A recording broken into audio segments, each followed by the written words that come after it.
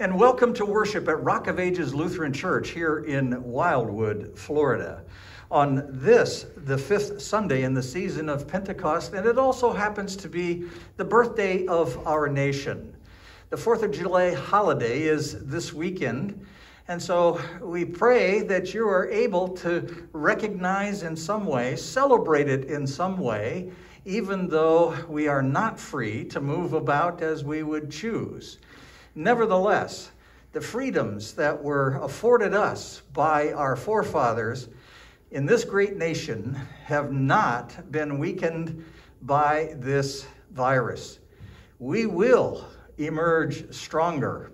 We will, because of the spirit of the American people, continue to be the light that shines on the hill for the world.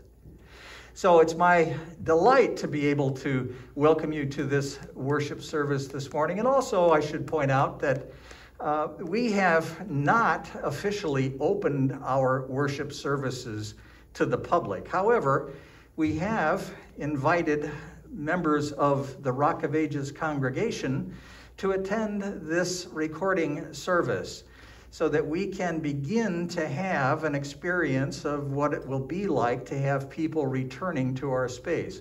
Have we considered all of the necessary safety considerations?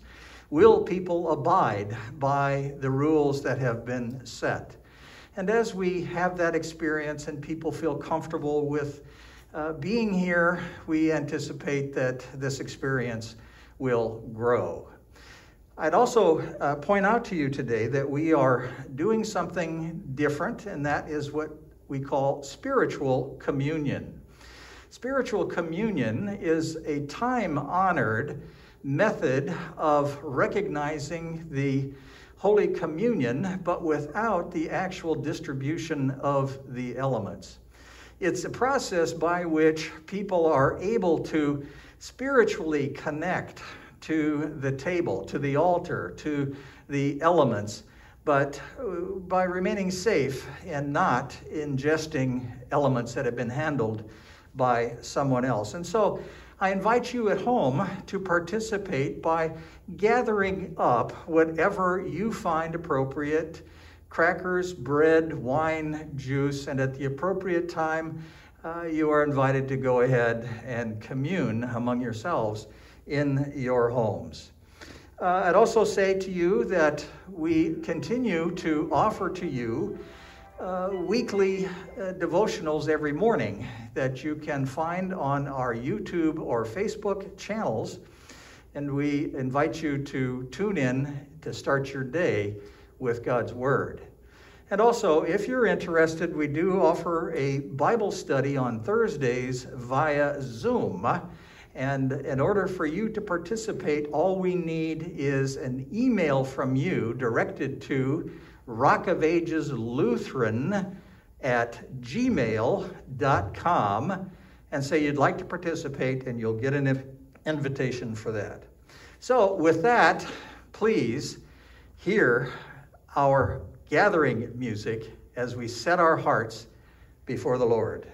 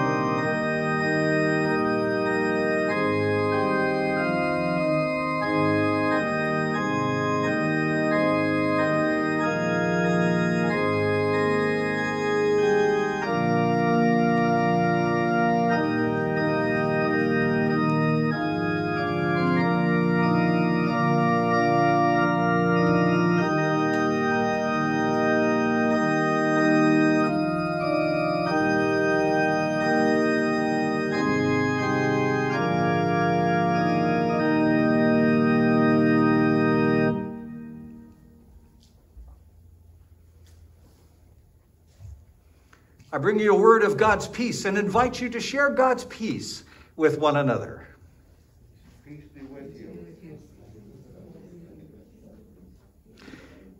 Our gathering hymn this morning is "Mine Eyes Have Seen the Glory," and I know that you know it, so feel free to open your windows at home and beller it out. Celebrate the birthday of our country.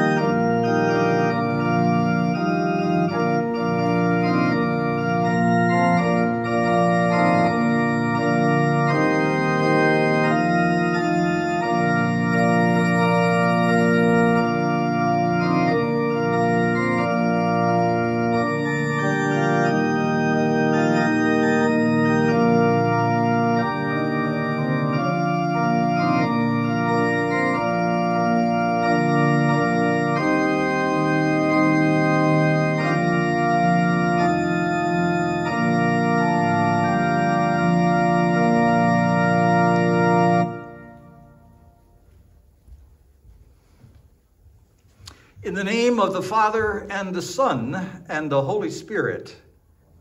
Amen. Let us confess our sins before God and before one another. God of all mercy and consolation, come to the help of your people, turning us from our sin to live for you alone. Give us the power of your Holy Spirit that we may confess our sin, receive your forgiveness, and grow into the fullness of Jesus Christ, our Savior and Lord. Gracious God, have mercy on us. We confess that we have turned from you and given ourselves into the power of sin. We are truly sorry and humbly passion forgive us our sins, known and unknown, things we have done and things we have failed to do. Turn us again to you and uphold us by your Spirit, so that we may live and serve you in newness of life through Jesus Christ, our Savior and Lord.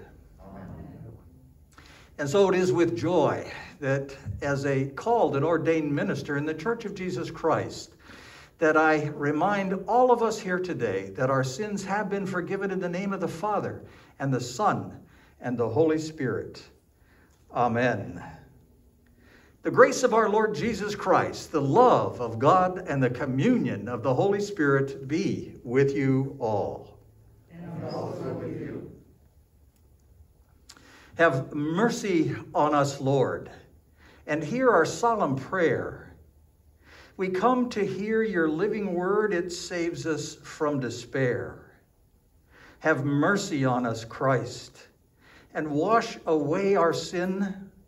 Pour out your grace and make us whole, that new life may begin. Have mercy on us, Lord. Make sin and shame depart. Renew us with your saving power. Create in us new hearts. Let us pray. You are great, O God, and greatly to be praised. You have made us for yourself, and our hearts are restless until they rest in you. Grant that we may believe in you, call upon you, know you, and serve you through your Son, Jesus Christ, our Savior and Lord. Amen. Our praise song this morning is "O Beautiful for Spacious Skies."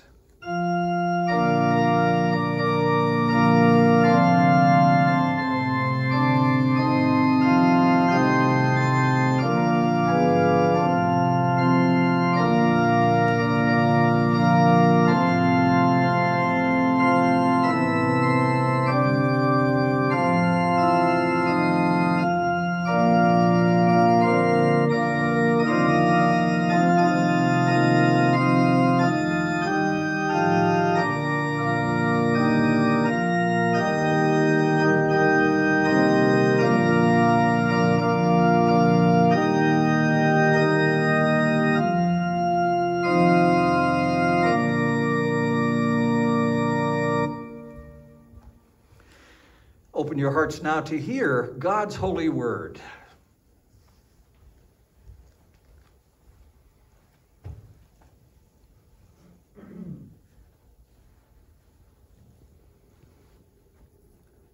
Our first reading today is from Zechariah, the 9th chapter. And the preface: the coming Messianic King will inaugurate an era of disarmament and prosperity. Because of God's covenant with Israel, the people are designated as prisoners of hope. And the reading: Rejoice greatly, O daughter Zion. Shout aloud, O daughter Jerusalem. Lo, your king comes to you. Triumphant and victorious is he, humble and riding on a donkey, on a colt, the foal of a donkey. He will cut off the chariot from Ephraim, and the war horse from Jerusalem. And the battle bow shall be cut off, and he shall command peace to the nations. His dominion shall be from sea to sea, and from the river to the ends of the earth. As for you also, because of the blood of my covenant with you, I will set your prisoners free from the waterless pit. Return to your stronghold, O prisoners of hope. Today I declare that I will restore you to double. This is the word of the Lord. Thanks be to God. Our second reading is from Romans, the 7th chapter. And the preface: life captive to sin is a catch-22 existence in which we know good but do not do it, and do things we know to be wrong. Through Jesus Christ, God has set us free from such a futile existence. And the reading: I do not understand my own actions, for I do not do what I want, but I do the very thing I hate. Now if I do what I do not want, I agree with the law that is good. But in fact, it is no longer I that do it, but sin that dwells within me. For I know that nothing good dwells within me, that is, in my flesh. I can will what is right, but I cannot do it. For I do not do the good I want, but the evil I do not want is what I do. Now if I do what I do not want, it is no longer I that do it, but sin that dwells within me. So I find it to be a law that when I want to do what is good, evil lies close at hand. For I delight in the law of God in my inmost self, but I see in my members another law at war with the law of my mind, making me captive to the law of sin that dwells in my members. Wretched man that I am, who will rescue me from this body of death? Thanks be to God through Jesus Christ our Lord. This is the word of the Lord. Thanks be to God.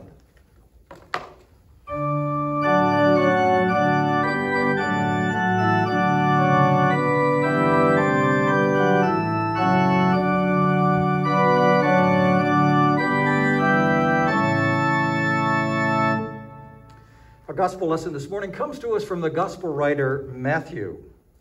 Jesus chides the people who find fault with both his ministry and that of John the Baptist. And he thanks God that wisdom and intelligence are not needed to receive what God has to offer.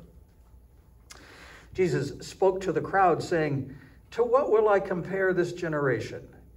It is like children sitting in the marketplaces and calling to one another. We played the flute for you and you did not dance, wailed and you did not mourn. For John came neither eating nor drinking, and they say, he has a demon. The Son of Man came eating and drinking, and they say, look, a glutton and a drunkard, a friend of tax collectors and sinners, yet wisdom is by her deeds." At that time, Jesus said, "I thank you, Father, Lord of heaven and earth, because you have hidden these things from the wise and the intelligent and have revealed them to infants. Yes, Father, for such was your gracious will. All things have been handed over to me by my Father, and no one knows the Son, the Father, and no one knows the Father except the Son, and anyone to whom the Son chooses to reveal him. Come to me, all you that are weary and are carrying heavy burdens, and I will give you rest. Take my yoke upon you and learn from me, for I am gentle and humble in heart, and you will find rest for your souls. For my yoke is easy and my burden is light. This is the gospel of the Lord. Thanks be to God. Oh, please have a seat now, and let's discuss a little bit about what is intended in this scripture for us this morning. You know, it's about yokes. Yokes, something that we're not all that familiar with anymore, except in a figurative sense. Yet Jesus, we all know, is deemed to have been a carpenter. And as such, he made yokes. In fact, he was considered a master yoke maker.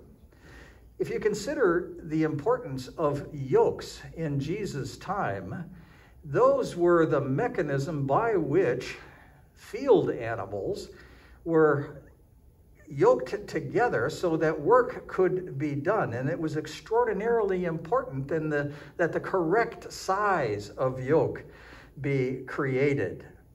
So people brought teams of oxen to Jesus' carpentry shop, and he measured them, and he rough cut the yoke stock.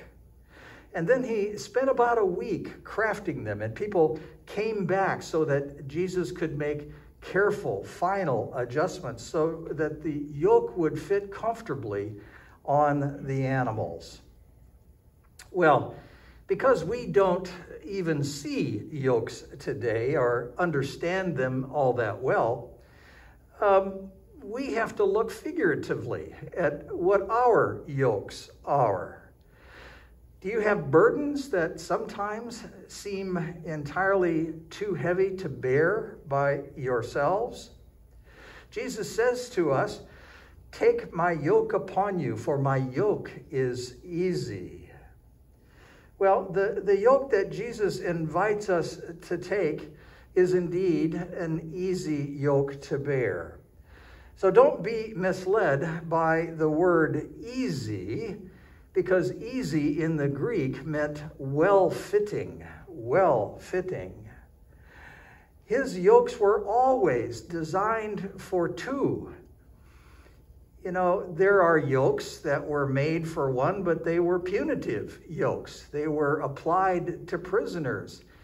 They were used to confine someone to a post or whatever. But this is not the kind of yoke that Jesus is talking about.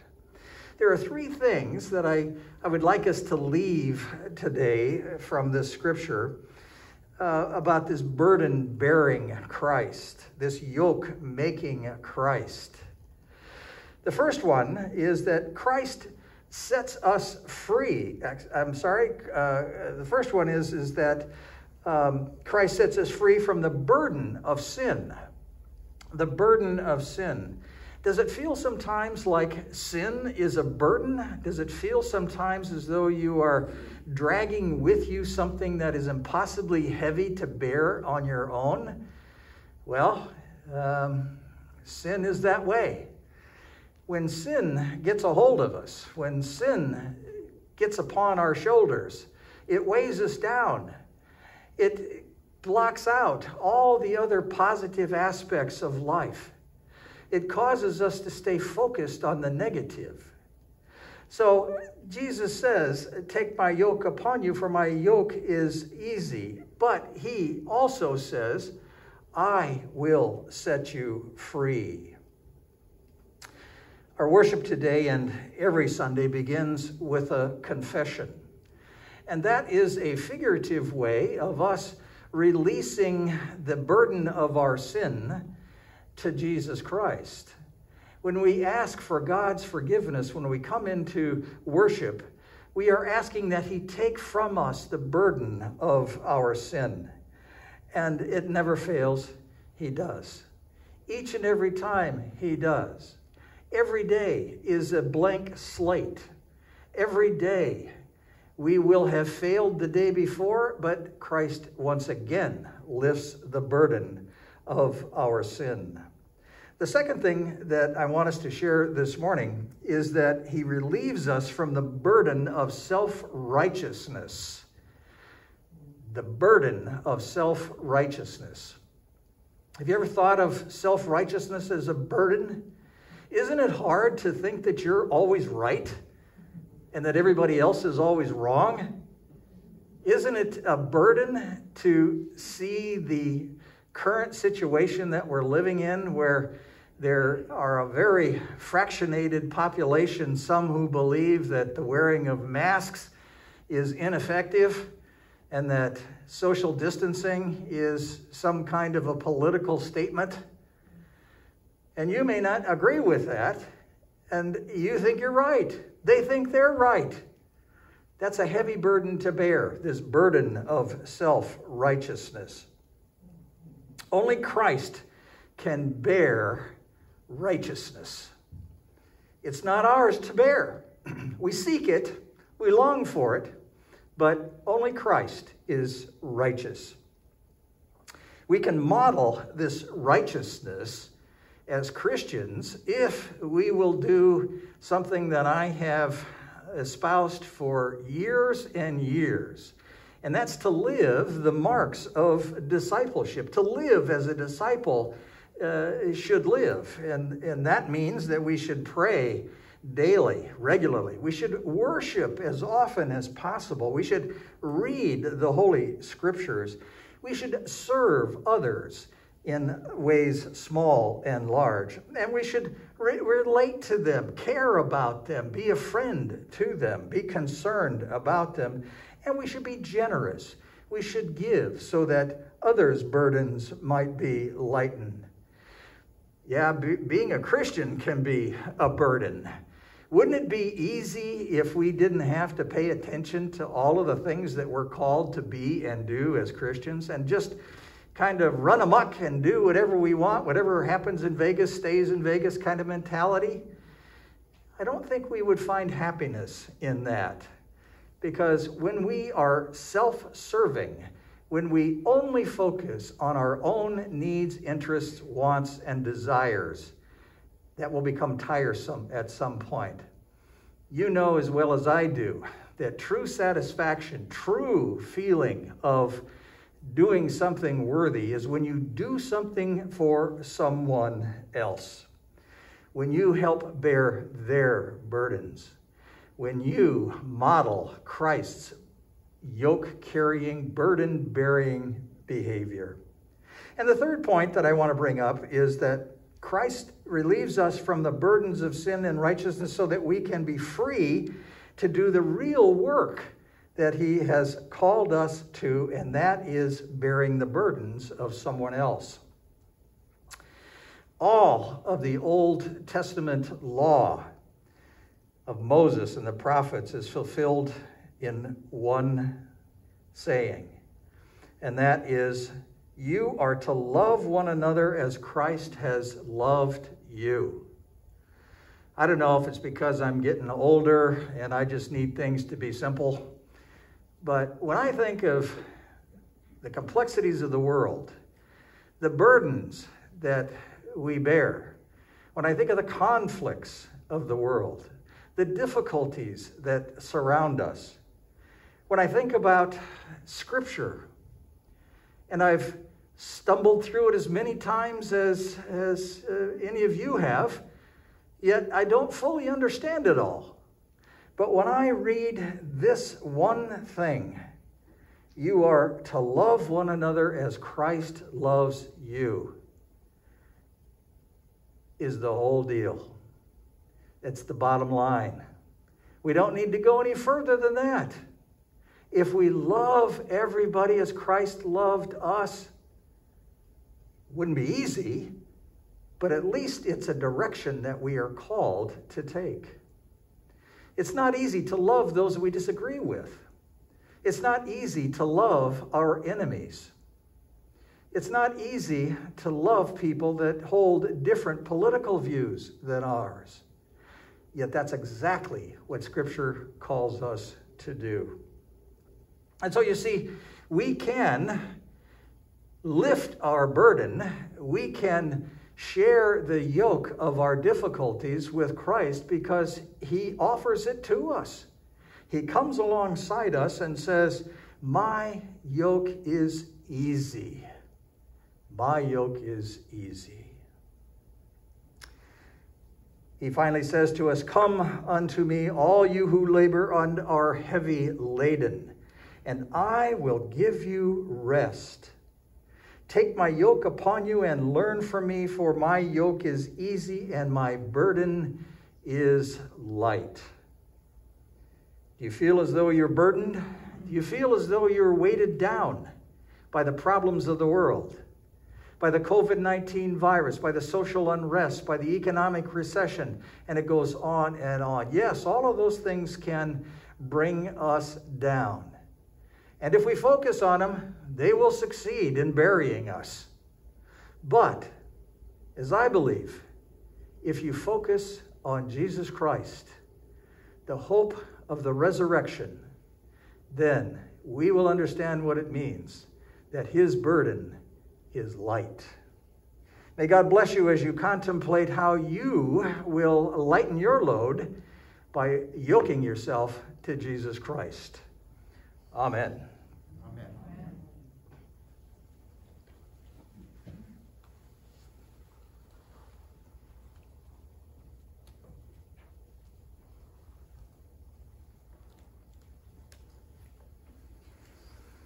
Please join me now as we profess our faith using the Apostles' Creed.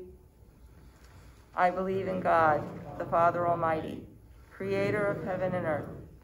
I believe in Jesus Christ, his only Son, our Lord.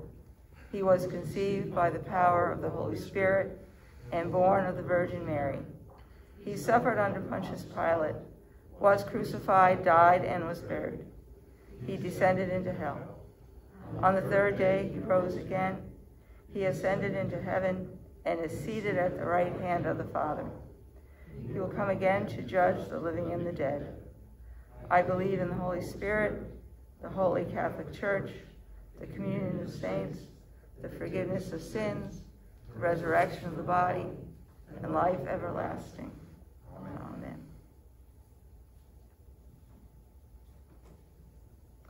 And now the prayers of our church. Called into unity with one another and the whole creation, let us pray for our shared world. We pray for the church. Sustain us as we share your word. Embrace us as we struggle to find our common ground. Lead us to living out the gospel by working through the differences, practicing reconciliation and forgiveness. Lift up leaders with powerful and prophetic voices. Maintain our faith through these turbulent times. Lord, in your mercy. Hear our prayer. We pray for the well-being of creation. Protect the air, water, and land from abuse and pollution. Free us from apathy in our care of creation and direct us towards sustainable living. Do not let us be greedy in the use of all that God has provided us. Show us the ways to share our bounty with those less fortunate here in our own communities and across the globe. Lord, in your mercy. Hear our prayer. We pray for the nations today, especially as we celebrate our freedoms won through the sacrifices of many. Guide leaders in developing just policies and guide difficult conversations. Free us from patriotism that hinders relationship building. Give a voice to those feeling forgotten and overlooked. Lead us to expansive love for our neighbor. Lord, in your mercy. Hear our prayer. We pray for your guidance, Lord, in creating a faithful and love-filled life for ourselves and others. Let us rely on the light that God provides for us and the principles of our faith as direction in our lives. Keep our paths straight. Lord, in your mercy. Hear our prayer. We pray for all in need, for all who are tired, feeling despair, sick or oppressed, especially those struggling with COVID-19 and those on our prayer list. We lift their names to you, and those we also mention out loud are in our hearts at this time. Margaret. Briley, Brad. Renew the strength of caregivers, medical personnel, first responders, those in our armed forces. Ease their burdens. Give them hope for a brighter tomorrow. Lord, in your mercy. Hear our prayer. We pray for this congregation. Bless pastors, deacons, and congregational leaders. Energize our volunteers, our church administrators, and those who maintain our building. Shine in this place that we might notice the ways of how your love transforms our lives. Lord, in your mercy. We give thanks for those who have died in faith. Welcome them into your eternal rest, and comfort us in our grief until we are joined with them in a new life. Lord, in your mercy. Hear our prayer.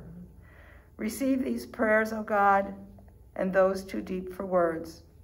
Through Jesus Christ, our Lord. Amen. Amen. At this time, you're invited to consider your continued support of the Ministry of Rock of Ages. Whether your donations are by check or electronic, we are grateful for your continued support, and we thank you for your faithfulness.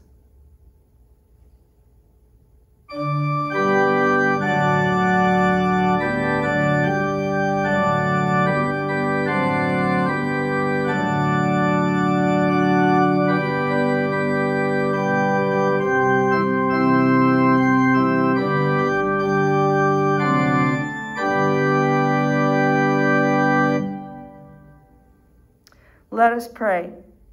People, or God of mercy and grace, the eyes of all wait upon you, and you open your hand in blessing. Fill us with good things at your table, that we may come to the help of all in need. Through Jesus Christ, our Redeemer and Lord. Amen. Amen.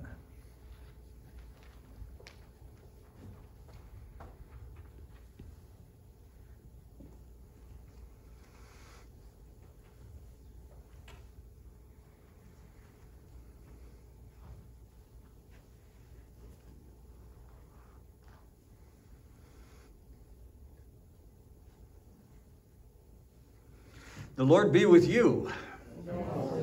Lift up your hearts.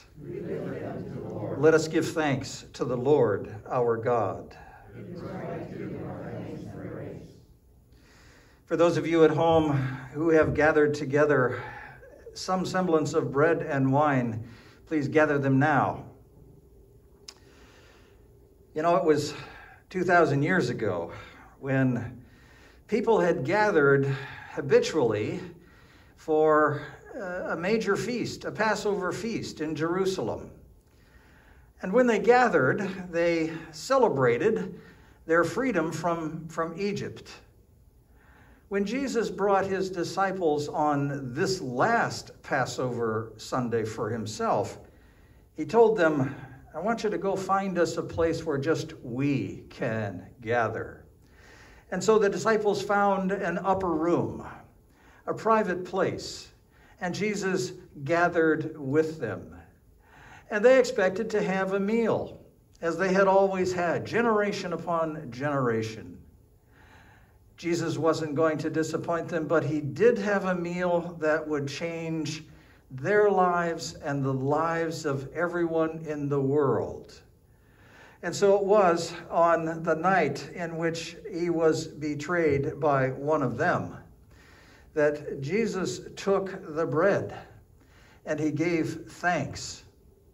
And he gave it for them to eat, saying, take and eat, this is my body given for you. Do this for the remembrance of me. And then, as they were used to doing, there were 4 servings of wine. And on the 4th serving of wine, Jesus took the cup and he gave thanks. And he gave it for them to drink, saying, this cup is the new covenant in my blood, shed for the forgiveness of sin for all people. Do this for the remembrance of me. While we cannot physically partake of the bread and the wine, we can inject ourselves into the moment. We can experience the fact that Jesus is gathered with his disciples. He's gathered with you and I right now. And he has offered us this life-changing meal that when we take Jesus' body and blood into ourselves, we become committed to his ministry for all of our lives.